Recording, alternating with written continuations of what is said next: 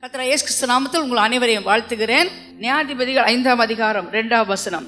கர்த்தர் இஸ்ரவேலுக்காக நீதியை சரிக்கட்டின நிமித்தம் ஜனங்கள் மனப்பூர்வமாய் தங்களை ஒப்பு கொடுத்த நிமித்தம் அவரை ஸ்தோத்திரியுங்கள். இது தெபோராள் பாடின ஒரு பாட்டு.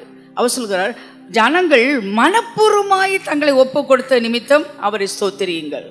மனப்பூர்வமாய் கர்த்தருக்கு ஒப்பு கொடுக்கணும். ஒருவர் சொல்றதுனால அல்ல, ஒரு பிரசங்கியாரால் அல்ல, அல்ல மற்ற யாரும் உங்களை ப்ரொமோட் பண்ற மாதிரி சொன்னால, மனப்பூர்வமாய் கர்த்தருக்கு ஒரு ஜனங்கள் ஒப்பு கொடுத்தார்கள் என்று தெபோராள் சொல்கிறார். 20ஆம் வசனத்தை நான் உங்களுக்கு வாசிக்க விரும்புகிறேன். வானத்திலிருந்து யுத்தம் உண்டாயிற்று, நட்சத்திரங்கள் தங்கள் அயனங்கள் இருந்து சிசாரோட யுத்தம் பண்ண, கீசோ நதி, பூர்வ நதியாகிய கீசோ நதியை அவளை அடித்து கொண்டு போயிட்டு, என் ஆத்துமாவே நீ பலவான்களை மிதித்தாய். வானத்திலிருந்து நட்சத்திரங்கள் யுத்தம் பண்ணியதாம். ஏன்? கர்த்தர் யுத்தம் பண்ணினார், கர்த்தரோடு நாங்கள் நிற்போம் என்று. நதியானது யுத்தம் பண்ணியதாம், கர்த்தர் யுத்தம் பண்ணினார், நாங்கள் கூட நிற்போம் என்று. அப்பொழுது குதிரைகள் குழம்புகள் பாய்ச்சலினாலே, பலவான்களின் பாய்ச்சலினாலே பிளந்து போயின. ஆனால் 23ஆம் வசனத்தை நாம் பார்க்கும் பொழுது, மோரேசை சபியுங்கள், அந்த குடிகளை சபிக்கவே சபியுங்கள் என்று கர்த்தருடைய தூதனானவர் சொல்கிறார். அவர்கள் கர்த்தர் பட்சத்தில் துணை நிற்கவில்லை, பராக்கிரமசாலிக்கு விரோதமாய் அவர்கள் கர்த்தர் பட்சத்தில் துணை இருக்கவில்லை. எல்லாரையும் பார்க்குறோம். மலைகள், பூமி அதிர்ந்தது, மலைகள் ஆண்டவருக்காக யுத்தம் பண்ணியது, வானத்தின் நட்சத்திரங்கள் யுத்தம் பண்ணியது, மேகம் யுத்தம் பண்ணியது, மழையானது யுத்தம் பண்ணது.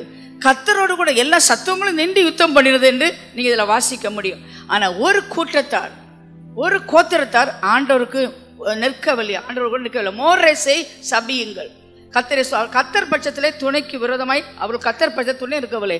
கர்த்தருக்கு துணை நிற்காத ஒரு கூட்டம் இருந்தது, அதை சபியுங்கள் என்று வேதவசனம் சொல்கிறார். கர்த்தருடைய பிள்ளைகளை இப்பொழுது கர்த்தர் கேட்கிறார், ஏன் பச்சை நிற்கிறவன் யார்? ஒரு பெரிய யுத்தம் நடந்து கொண்டிருக்குது. இந்த யுத்தத்தில் கர்த்தருடைய பட்சத்தில் நிற்க வேண்டும். யுத்தத்தை கர்த்தர் செய்வார், ஆனால் அவரோடு கூட ஒரு கூட்ட ஜனங்கள் நிற்க வேண்டும். யுத்தம் கர்த்தருடையது, ஜெயமோ நம்முடையது. இந்த மத்தேயு 12ஆம் அதிகாரம் 30ஆம் வசனத்தை நான் உங்களுக்கு வாசிக்கிறேன். என்னோட இராதவன் எனக்கு விரோதியாக இருக்கிறான், என்னோட சேர்க்காதவன் சிதறடிக்கப்படுவான்.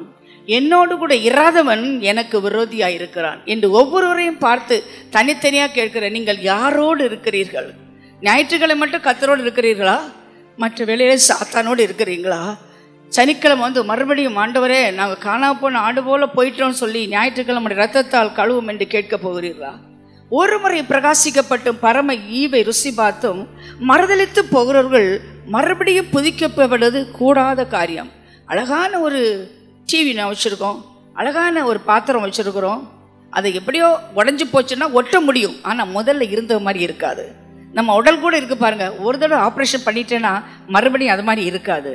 அதனால ஒரு முறை கர்த்தர் பிரகாசிக்க பண்ணின ஜனங்கள் கர்த்தருக்காக நிற்கணும், கர்த்தருக்கு துணை இருக்கணும், கர்த்தர் பட்சத்தில் நிற்கிறோம். சாத்தான் ஒவ்வொரு நாள் நான் வீட்டை கதவை தட்டுவான், போ சாத்தானே கொண்டு போ, உன் சரக்கு இங்கே இல்லைன்னு சொல்லணும். ஒரு ஆள் ஒரு பெரிய வீடு வச்சிருந்தாராம். அந்த வீட்டு நடுவில் ஒரு தூண் இருக்குமா. அவர் சொன்னாராம், இந்த வீடு நான் விற்கிறேன், அந்த தூணை மட்டும் விற்க மாட்டேன், எங்கள் தாத்தா வச்ச தூணுன்னு. வாங்கின ஆள் கோடிக்கணக்கான ரூபாய் கொடுத்து வீடை வாங்கினாராம். இது ஒரு தூண் தானே, சரி போட்டு அவனுக்கு விட்டு கொடுத்துடலான்னு விட்டு கொடுத்தாராம். ஒரு வாரம் கழிஞ்சு அவன் கருவாடு பேக் அங்கே தொங்க வச்சானா. ஐயோ எங்கள் வீடு அழகாக இருக்குது, நல்லா ஜோடிக்கப்பட்டிருக்கு, இந்த வீட்டில் கருவாடு வச்சுக்கணும், நாத்தம் அடிக்குமே. அவன் சொன்னான், ஏன் தூணுன்னு சொன்னானா. என்னை கேட்டுக்கொண்டு கர்த்தருடைய பிள்ளை, நம்ம எச்சரிப்பாக இருக்கோம். சாத்தானுக்கு ஒரு தூண் உள்ளே இருந்தால் அங்கே கருவாடு பேக் வச்ச மாதிரி ஏதோ ஒன்று வைப்பான். அவன்கிட்ட நம்ம சண்டை பிடிக்கவும் முடியாது. அவன் சொல்லுவான், இது எனக்கு கொடுத்துட்டீங்கல்ல, அதனால் தூணில் நான் இருக்கிறேன்னு. என்னை கேட்டுக்கொண்டு கர்த்தரே, நான் என்ன சொல்கிறேன்னா, கர்த்தரோடு இராதவன் அவருக்கு சொந்தமானவன் அல்ல. என்னோட இராதவன் சிறடிக்கப்படுவான். என்னோட இராதவன் எனக்கு விரோதியாக இருக்கிறான். Are you with God R with டெவல்? நீ ஒரு நாள் ஆண்டவர் பக்கம் நிற்கிற, அடுத்த நாள் டெவல் பக்கம் இருக்க, இது நடக்காது. ஒரு நாள் ஒளியில் இருப்ப, அடுத்த நாள் இருளில் இருப்ப. அப்போ எப்படி? ஒரு நாள் ஆண்டரோட, அடுத்த நாள் சினிமா தியேட்டரோட, ஒரு நாள் ஆண்டோட, அதில் ஆபாசமான வீடியோ கூட இருந்தால் கர்த்தருக்கு தெரியுங்க, மனுஷனுக்கு தெரியாதுங்க. ஆண்டுடைய கண்கள் நம்மை பார்த்து கொண்டே இருக்கிறாங்க. நம்ம முற்றிலுமாய் சுத்திகரிக்கப்பட்ட ஒரு ஜனமாக இருக்கணும்.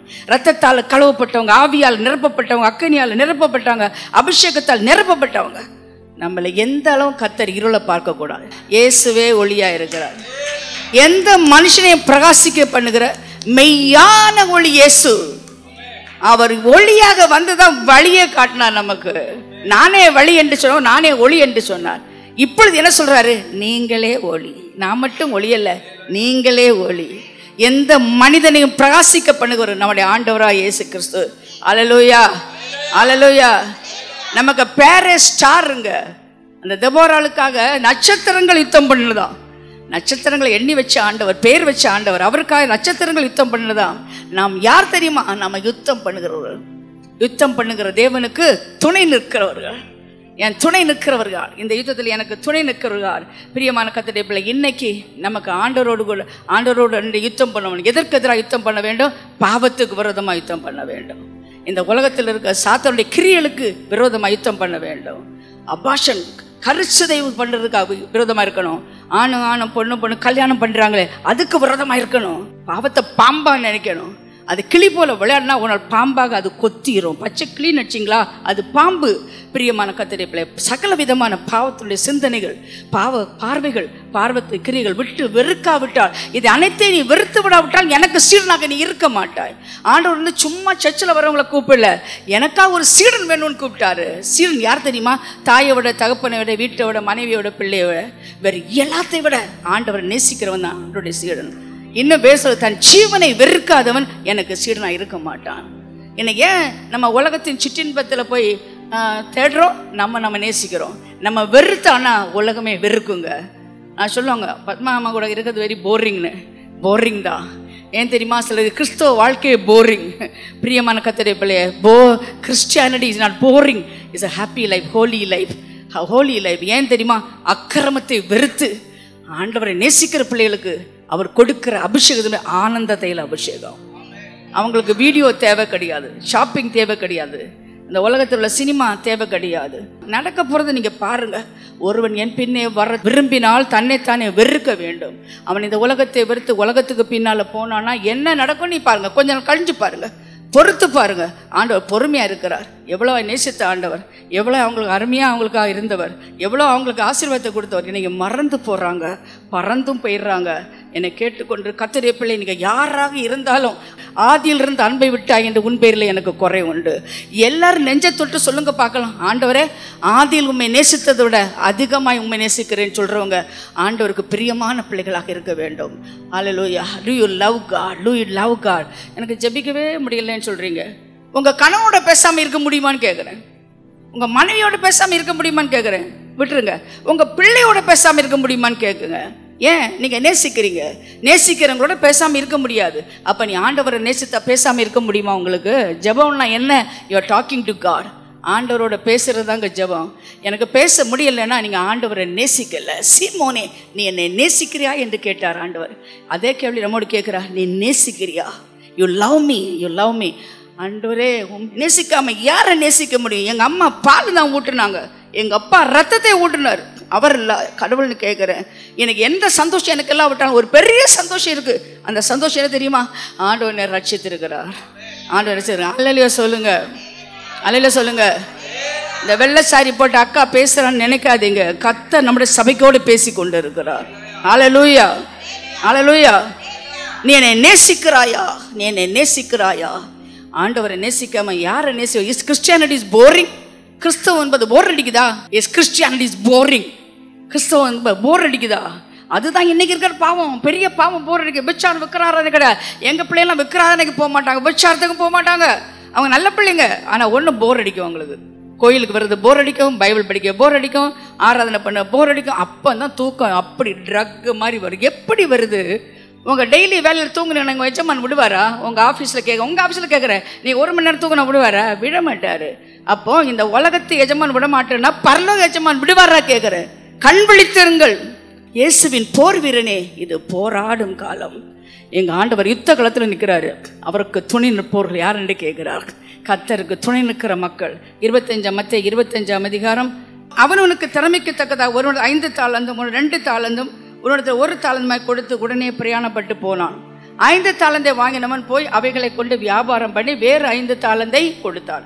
2 தாளந்தை பெற்றவனும் வேறு 2 தாளந்தை சம்பாதித்தான். 1 தாளந்தை வாங்கினவனோ போய் நிலத்தை தோண்டி தன் எஜமானுடைய பணத்தை புதைத்து வைத்தான்.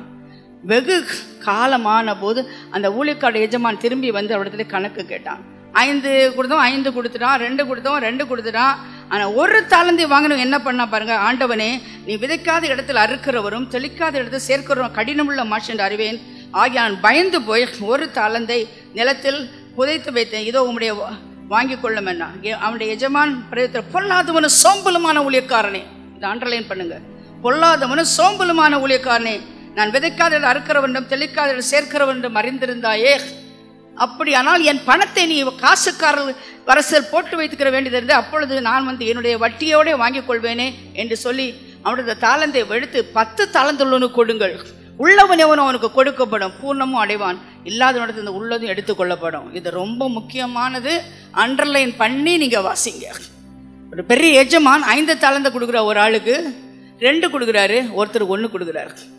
அவங்க வேறு போய் அதை போய் அவங்க வேலை செய்து இன்னும் 5 தாளந்து கொண்டு வரணும். அவர் திரும்பி வரும்போது 5 தாளந்தை கொடுத்தவன் 5 தாளந்தை கொடுத்தான், 2 தாளந்தை கொடுத்தவன் 2 தாளந்தை கொடுத்தான், 1 தாளந்தை பெற்றவன் என்ன செய்தான், புதைச்சு வச்சான். அவனை பற்றி ஆண்டவர் சொன்னார், பொல்லாதவனு சோம்பலுமான ஊழியக்காரனே. அவனுக்கு பெரிய தண்டனை கொடுக்குறவன், சோம்பலுமான ஊழியக்காரனே, என்கிட்ட நீ வராதேன்னு சொல்றாரு. என்கிட்ட நீ வராதே, பொல்லாதவன் சோம ஊழியக்காரன், என் விதைக்காத அறுக்கிறவன் சேர்க்கிறவன் என்று அறிந்திருந்தாயே. இப்படி போன்னு ஆண்டவர் சொல்றாரு. ஆங்கிலத்தில் இருக்குதுங்க, சோம்பலானவனும் போலாம் wicket wicket. What is wickedness? அவன் குடிக்கல, அவன் விசாரம் பண்ணல, விக்கிரானம் பண்ணல, அவன் செஞ்ச பொல்லாங்கன்னு தெரியுமா, அவன் சோம்பலா இருந்ததான். Laziness is wickedness. அவன் வாழ்க்கை இருந்த சோம்பல் தான் அவனை பொல்லாதவனா மாற்றி இருக்கு. என்னை கேட்டுக்கொண்டு கத்திரவே, பிதாவாகிய தேவன் கிரியை செய்கிறார், குமாரன் கிரியை செய்கிறார், பரிசுத்தாவியன் கிரியை செய்கிறார். ஏசு என்ன செய்யறான்னு கேளுங்க பார்க்கலாம். பரலோகத்தில் ஏசு என்ன செய்யறான்னு சொல்லுங்க பார்க்கலாம். 24 மணி இரவும் பகலும் வேண்டுதல் செய்கிறார். தம்மால் தெரிந்து கொள்ளப்பட்டவர்களுக்கு இரவும் பகலும் வேண்டுதல் செய்கிறார். நாமாவது ராத்திரி தூங்குறோம், அவர் தூங்காம வேண்டுதல் செய்கிறாராம். அவர் மட்டும் ஒரு நிமிஷம் அவர் கண்ண முடியலனா அவ்வளவுதான், இமைப்பொழுது கைவிட்டா போதும், அவ்வளவுதான். இன்னைக்கு அவர் தூங்காம இருக்கிறாரு.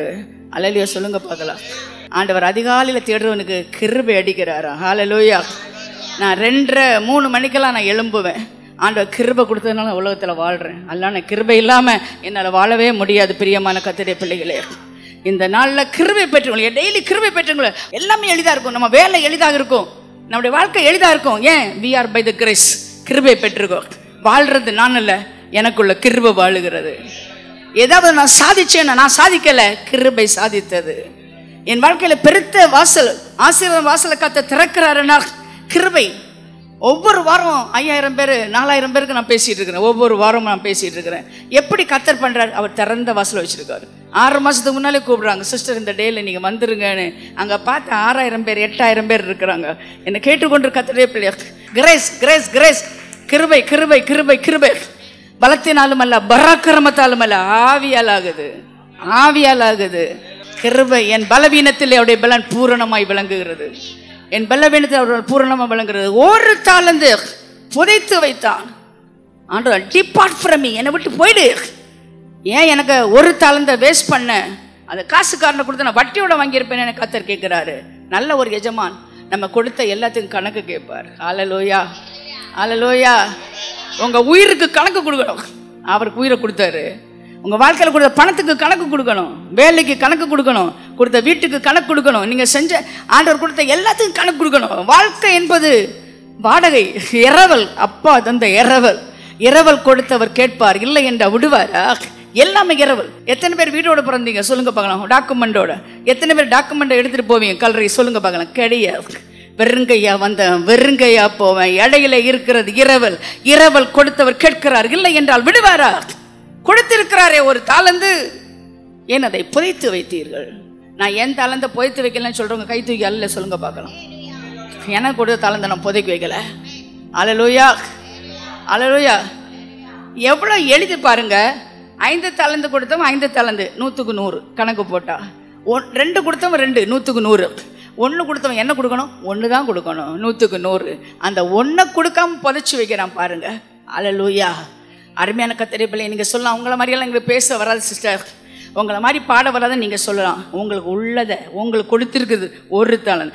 ஒரு தாளந்து இல்லாமல் யாருமே கிடையாது. அல்லையா சொல்லுங்க பார்க்கலாம். ஒரு தாளந்து கொடுக்காமல் ஒருவனை இந்த ஆண்டவர் இந்த உலகத்தில் விட்டது கிடையாது. ஒரு தாளந்து கொடுத்தாங்க. முக்கியமான கதையா. கொஞ்சத்தில் உண்மையாக இருந்தால் அநேகத்தில் கர்த்தர் ஒன்று அதிகாரியாக்குவார். ரட்சிக்கப்பட்டீங்களா? அப்படி உண்மையா ரட்சிக்கப்பட்டதற்கு என்ன அடையாளம் தெரியுமா? உடனே உள்ளத்துல இன்னொரு ஆத்மாவை கொண்டு வரணும்னு தோணும். அப்படி தோணாதவங்க ரட்சிக்கப்படலை நினைச்சுக்கோங்க, கண்டிப்பா ரட்சிக்கப்படல. ஒரு ஆத்மாவை இந்த ஆலயத்துக்கு கொண்டு வரணுமே என்று விரும்பாத யார் இருந்தாலும் நீங்க ரட்சிக்கப்படலை எழுதி வச்சுக்கோங்க. உனக்கு வாஞ்சி என்னம்மா, உனக்கு ஆசை என்னம்மா, உனக்கு ஆசை என்ன? உண்மை இல்லாமல் எனக்கு வேற ஆசை இல்லைப்பா, நீங்க தான்ப்பா ஆசை. ஆண்டவரே, நான் உம்மிடத்துல வரும் பொழுது வெறுங்கையா வரக்கூடாது, ஏதாவது கொண்டு வரணும். தென்னவேலி அல்வா கொண்டு போகலாமா, அல்லது முறுக்கு கொண்டு போகலாமா, வடை கொண்டு போகலாமா? இதெல்லாம் சொந்தக்காரங்க வீட்டுக்கு கொண்டு போகிறது. எங்கள் அப்பா வீட்டுக்கு போகணும்னா ஒன்றே ஒன்று கொண்டு போகணும், ஒரு ஆத்மா ஒன்று ரட்சிக்காமல். ஆண்டவா, நான் எப்படி உண்மை சந்திக்க முடியும்னு ஒரு பக்தன் சொன்னான். ஆத்மா ஒன்று ரட்சிக்காமல் வெக்கத்தோடே ஆண்டவா உண்மை சந்திக்கல் ஆகுமா? என்னை கேட்டுக்கொண்டிருக்க திரைவிலே உன் கையில் இருக்கிற ஒரு தலந்தை ஆண்டவருக்கா நீ பயன்படுத்து. நான் ஹிந்துலேருந்து ரட்சிக்கப்பட்டேன். என்னை வெளியே எங்கேயும் விட மாட்டாங்க, கோயிலுக்கெல்லாம் போக முடியாது. ஆனால் நான் ஸ்கூல் போவேன். ஸ்கூல் போக சமயம் ட்ராக் கொடுக்கறதுக்கு எனக்கு காசு கிடையாது. எங்கள் அம்மா பஸ்ஸுக்கு காசு கொடுப்பாங்க, உண்மையான சாட்சி இது. நீ பஸ்ஸில் போ ஸ்கூலுக்குன்னு காசு கொடுப்பாங்க.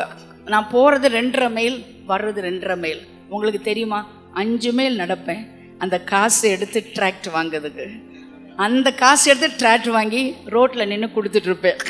என் கூட படிக்கிற பிள்ளைலாம் செய்ய பைத்தியக்காரி மாதிரி நின்றுட்டுருக்க. நாங்களாம் எப்படி இருக்கோம்? நான் எல்லாருக்கும் ஒரு பைத்தியம் தானே, சினிமா பைத்தியம், நகை பைத்தியம், பூ பைத்தியம், நான் ஏசப்பா பைத்தியம்னு.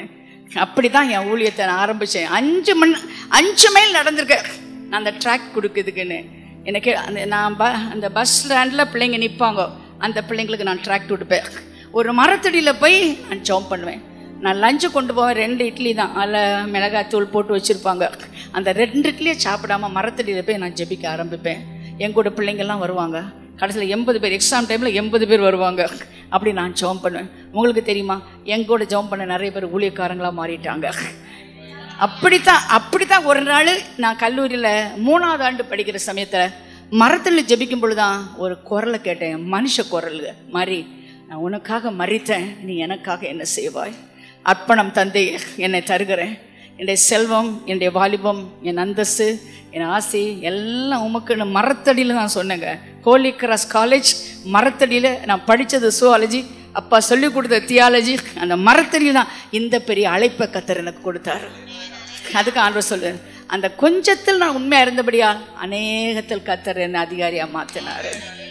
அநேகத்தில் கர்த்தர் என்னை அதிகாரியாக மாற்றினார். எனக்கு மட்டுமில்லை, உங்களுக்கும் தான்.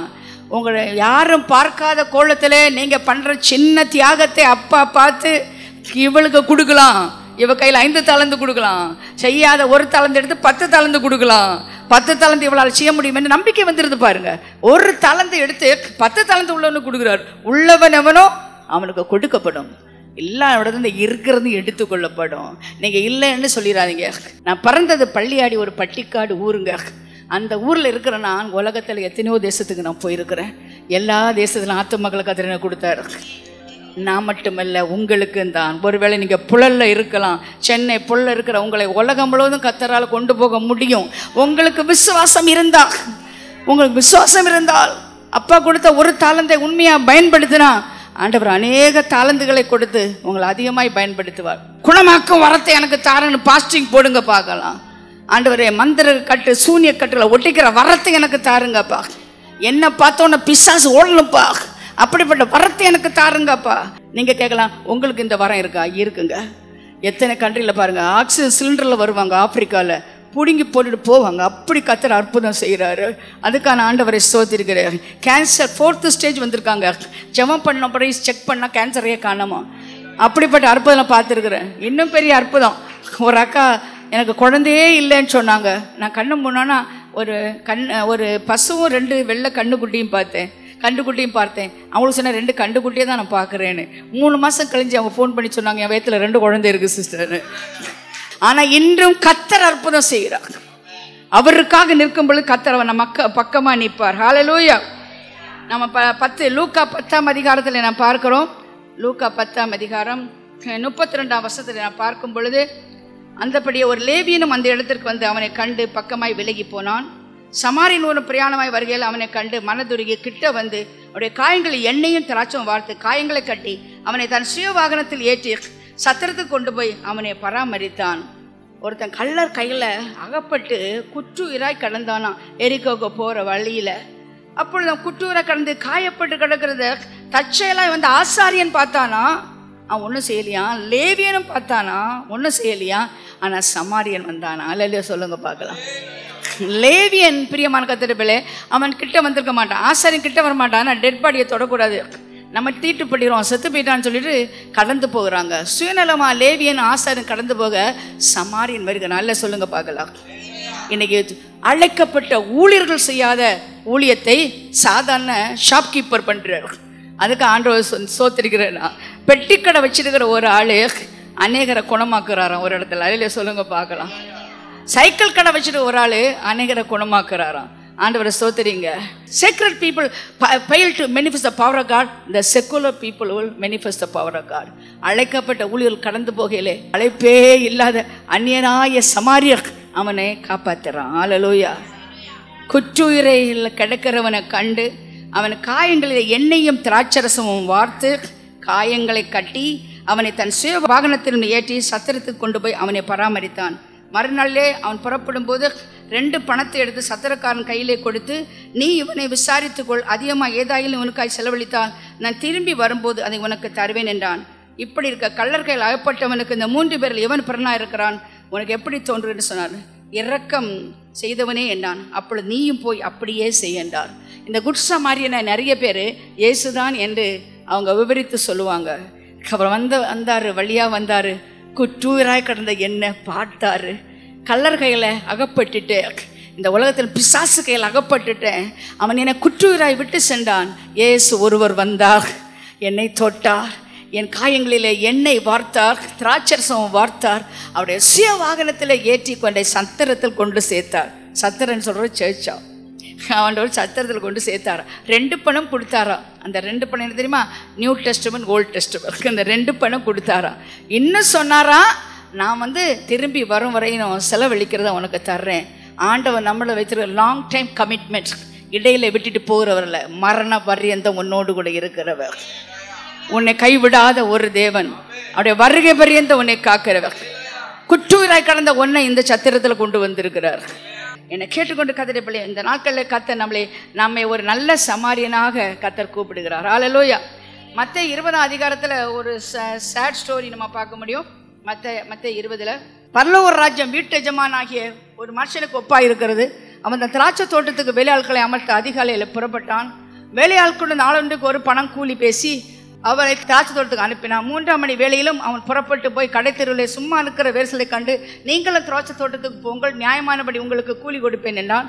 அவர்களும் போனார்கள். மறுபடியும் 6ஆம் 9ஆம் மணி வேளையிலும் அவன் போய் அப்படியே செய்தான். 11ஆம் மணி வேளையிலே அவன் போய் சும்மா நிற்கிற வேர்சிலரை கண்டு, நீங்கள் பகல் முழுவதும் இங்கே சும்மா நிற்கிறது என்ன என்று கேட்டான்.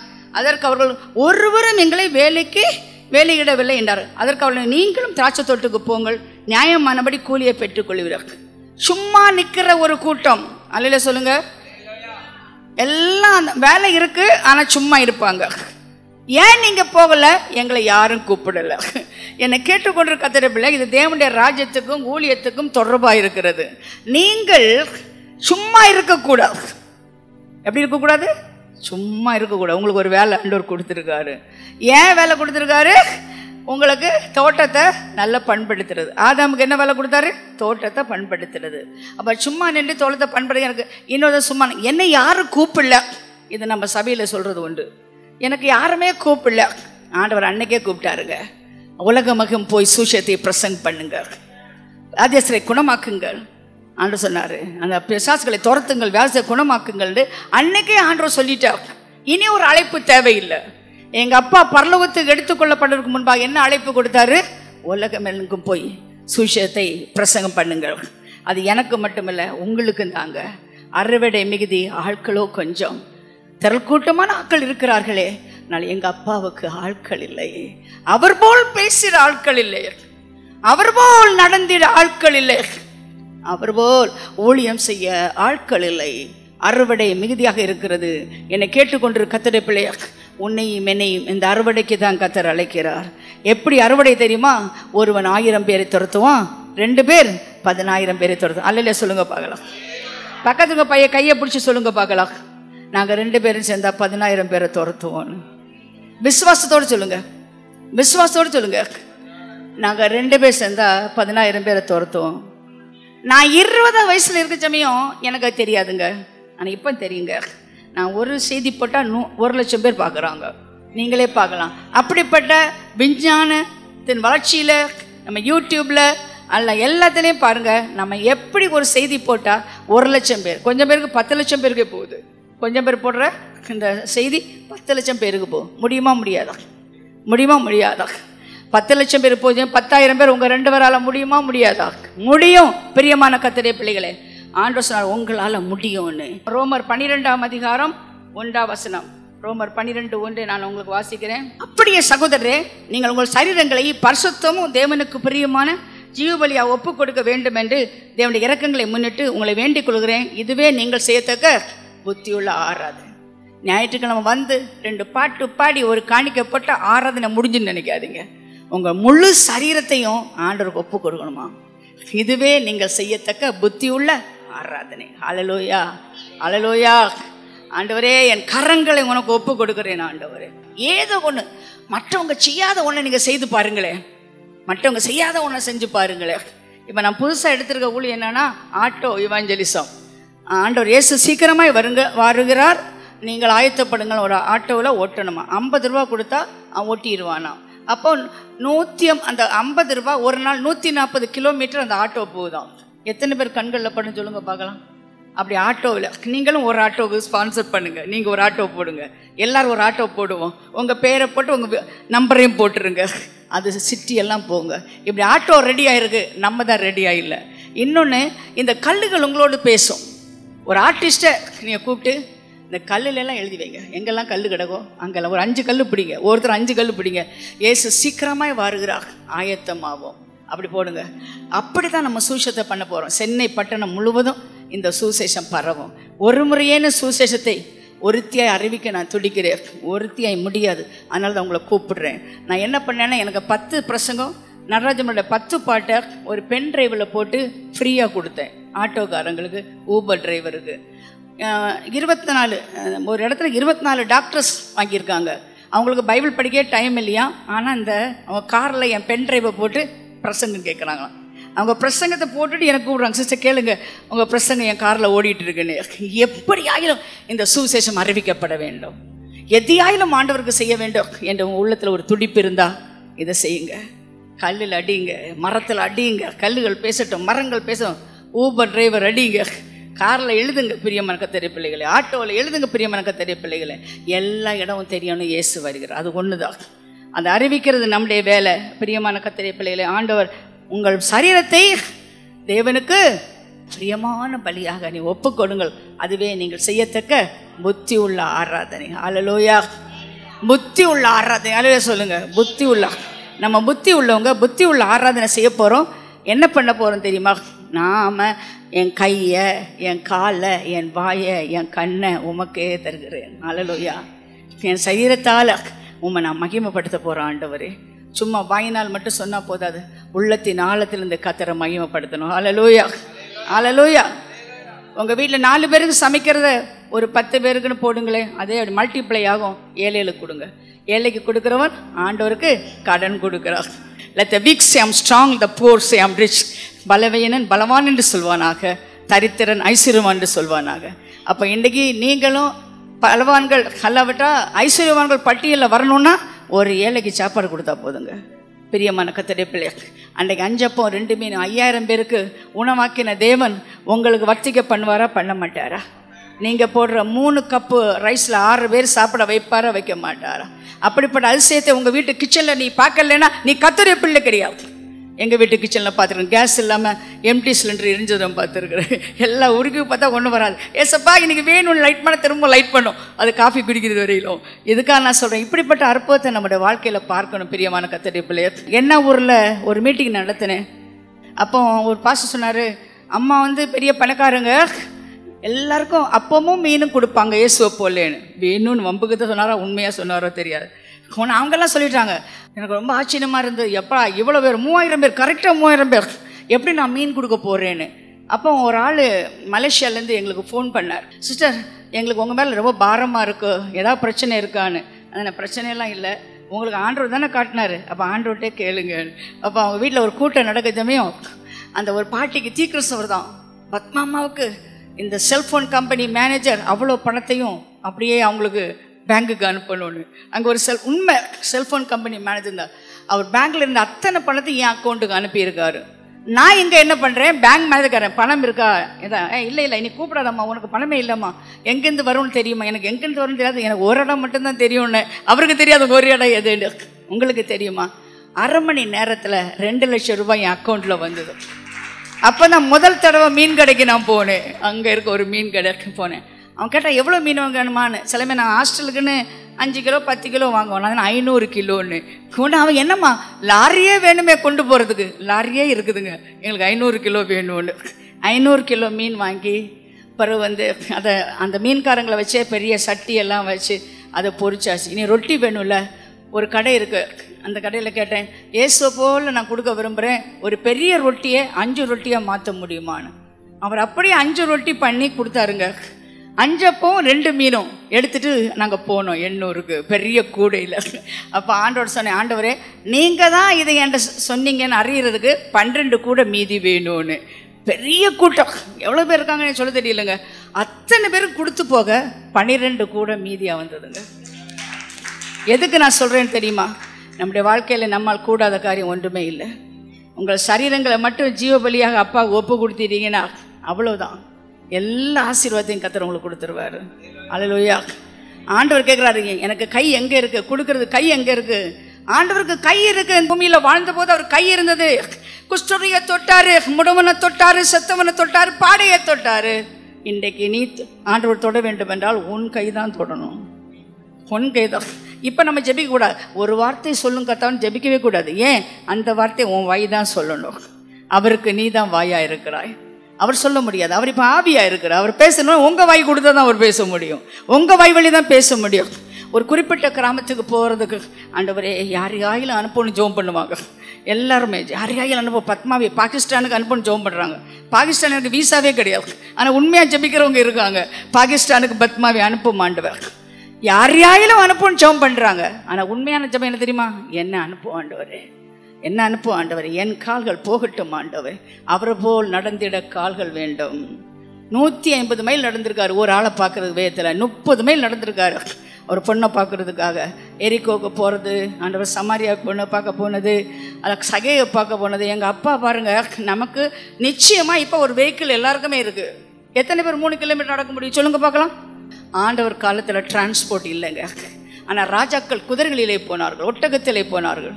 எங்கள் அப்பா ஒரு தடவை தான் கழுதையில் போனார். அது சுவிசேஷம் நிறைவேறதுக்கு அனைத்தையும் நடந்திருக்காருங்க, எல்லா ஊழியத்தையும் நடந்திருக்காரு. தேவனுடைய குமாரனாக இருந்தும் அவர் சொன்னார், அவர் பாதம் கல்லில் இடாதபடி தூதர்கள் ஒரு தூக்கிட்டு போவாங்களாம். ஆமாம், சமரியாவில் தூக்கிட்டு போயிட்டாங்க. பவுல் அப்போஸ்தலன் ஒரு தூதன், அவரை தூக்கிட்டு போகிற தூதல் இருந்தாங்க. அவர் தூதனையும் அவருக்கு டிரான்ஸ்போர்ட்டாக மாற்றலாம். ஆனால் அவர் நம்ம மாதிரி நடந்திருக்காரு. அவர் போல் நடந்திட பாதங்கள் வேண்டும், அவர் போல் கிரீசை கைகள் வேண்டும், அவரை போல் பார்க்கறதுக்கு கண்கள் வேணும். எப்படி? ஒரு அழிந்து போகிற ஒரு ஆத்மாவை பார்க்க சமயம் அவர் அழுதாருல, கண்ணீர் விட்டு அழுதாருல, அது மாதிரி எருசலேமை பார்த்து அவர் அன்னைக்கே கண்ணீர் விட்டார். உங்களுக்கு தெரியல, எருசலேமே எருசலேமே, கோழித்தன் குஞ்சுகளை கூட்டு சேர்க்க உன்னை கூட்டு சேர்க்க மனதாக இருக்கிறேன், நீ இடமளிக்க மாட்டாய, நான் அழுதார் பார்த்தீங்களா? அதுபோல் உன் கண்களில் கண்ணீர் வரணும். சட்டைக்காக, சாப்பாட்டுக்காக, வீட்டுக்காக, காருக்காக, ஒரு ஆள் சொன்ன காரியத்துக்காக கண்ணீரே வடிக்காதீங்க.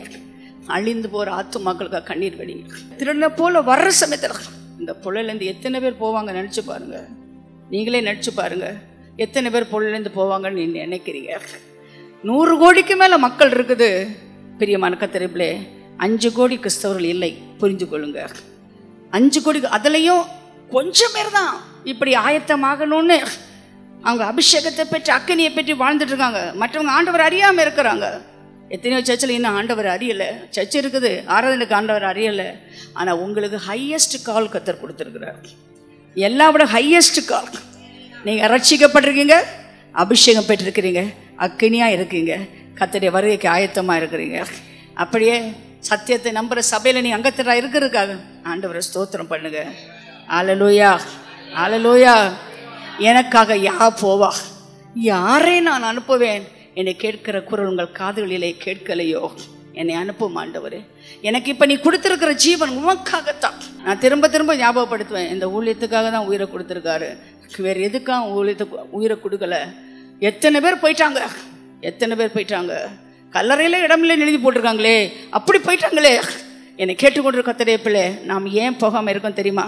ஒரே ஒரு நோக்கம், இந்த ஜீவன் உமக்காக வாழ்கிறது, உமக்காக ஊழியம் செய்யும்படியா இந்த ஜீவன் வாழ்கிறது, வேறு எதுக்காக இல்லை. அழைத்தீரே ஆண்டவரே, அன்பான சேவையிலே அழைத்தீரே, நான் வாழுவோப்பா, உமக்காக வாழுவோப்பா, உமக்காக வாழுவோப்பா. ஒரு ஆத்துமாவுக்கு சுவிசேஷம் சொல்லாமல் நான் உறங்க மாட்டேன்னு சொல்கிற தீர்மானத்தை நீங்கள் எடுத்துக்கொள்ளுங்க. எத்தனை பேர் நீங்கள் பேசலாம், உங்கள் ஃபோன்லேயே பேசினா போதும், அவங்க வீட்டுக்கு போக தேவை கிடையாது. பிரியமான கர்த்தரே, நைட்டில் எனக்கு ரொம்ப தூக்கம் டிஸ்டர்ப் ஆகும் தெரியுமா? அமெரிக்காலேருந்து கூடுவாங்க, குடும்பமாக சாக போகிறோம் சிஸ்டர். ஆனால் ஆச்சரியமாக இருக்கும், போன வாரம் நல்லா பேசுகிறவங்க எனக்கு குடும்பமாக சாக போகிறோம், ரொம்ப டேக்ஸ் போட்டாங்க, காசு கட்ட முடியலை, என் குடும்பத்துலேருந்து காசு எங்களுக்கு வராது, நாங்கள் தான் அவங்களுக்கு காசு அனுப்புகிறோம், இதை கட்டாட்டனா ஜெயிலுக்கு தான் போகணும், நாங்கள் செத்து போயிடலாம்னு நினைக்கிறோம். ஒரே ஜபங்க, ஒரே ஜபம், இந்த டேக்ஸை பிரச்சனை ஆண்டு உங்களுக்கு விடுதலை கொடுக்க போகிறான்னு நான் சொல்கிறேன். அப்படியே நடக்குதுங்க, அப்படியே நடக்குதுங்க. இங்கே எத்தனை பேர் ராத்திரி 2 மணிக்கு என்னை எழுப்புறாங்க, அதான் கண்ணை மூடி மூடி திறந்து தான் தூங்குறேன், பெல் அடித்தோன்னு நான் எழும்பிடும், அப்படி நான் தூங்கிட்டு இருக்கிறேன். அப்படி ஆத்துமாக்கள் அழுகிறார்கள், அழுகிற ஆத்துமாக்களை காக்கிறதுக்கு தான் நம்ம உயிரோட வச்சிருக்கிறாரு. அல்லேலூயா. இந்த சாரி கடைக்கு போய் பாருங்க, ஏதோ கடைக்கு அவங்க ஓனர் மாதிரி அந்த பையன் விற்பான், பார்த்துருக்கீங்களா? சாரி கடைக்கார பையனை, அந்த கவுண்டரில் நிற்கிறவன் எப்படி நிற்பான் தெரியுமா? எப்படியாவது அந்த கடையில் உள்ளது விற்கணும்னு அப்படி நிற்க, அப்படி காட்டுறான். அவன் ஆம்பளை சாரியை போட்டுட்டு இப்படி காட்டுறான், இப்படி காட்டுறான், இந்த சாரியை எப்படியா நம்ம வாங்க வைக்கணும்னு எல்லாமே பேசிடுறான். சில ஹோட்டலில் போய் பாருங்க, அதற்கு இதற்கு அப்படி அப்படி பரபரன்னு இருக்காங்க இந்த பொருட்களை விற்கிறவங்க. நம்ம ஏசப்பா பிள்ளைங்க ஒரு ஆத்மாவுக்கு அப்படி இருக்கிறோமா? நீங்களே நினச்சி பாருங்க.